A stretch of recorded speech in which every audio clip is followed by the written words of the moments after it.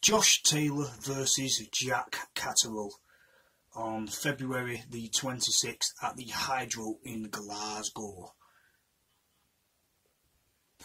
I feel like this is a mismatch. It's a mandatory, so I'm going to give you a quick prediction. Unless this is like Michael Gomez versus Alex Arthur, which it's not going to be, I don't feel, but unless Jack Catterall knows something that we don't, he's just going to be searching to headhunt, and whilst doing that I just feel like Josh Taylor's going to ping him on the most insane counters. He's going to have the crowd, and it's going to be a bit of a one-sided clinic. There may be areas where Catterall may trouble Taylor, but I really don't see it. I think it's a mandatory. Fair play to Jack Catterall for taking this, but in a fight like this, it is all about levels.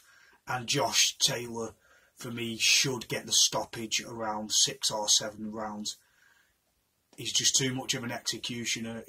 His footwork, his counter ability, his lefts, his right, he's just got too much for Catterall. Catterall's really good in areas, but he's a little too one-dimensional to cope with the experience and skill set of Josh Taylor. But fair play for taking the fight. I do not see an upset. It may be an upset, you never know.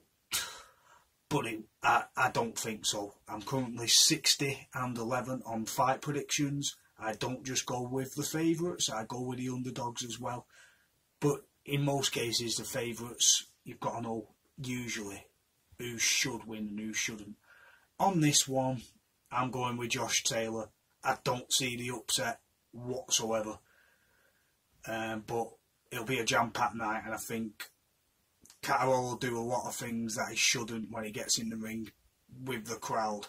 I'm not saying it will phase him, but I think it will change the way he boxes smart, and he'll try and turn it into a dogfight, which is only going to make it much easier for Josh Taylor to counter him and pick him apart. But fair play for taking the fight. You're a mandatory, you've got balls, go to Scotland and see if you can get the job done there and upset a crowd. I don't think he will, but while it lasts, it will be entertaining for 6 or 7 rounds. Peace.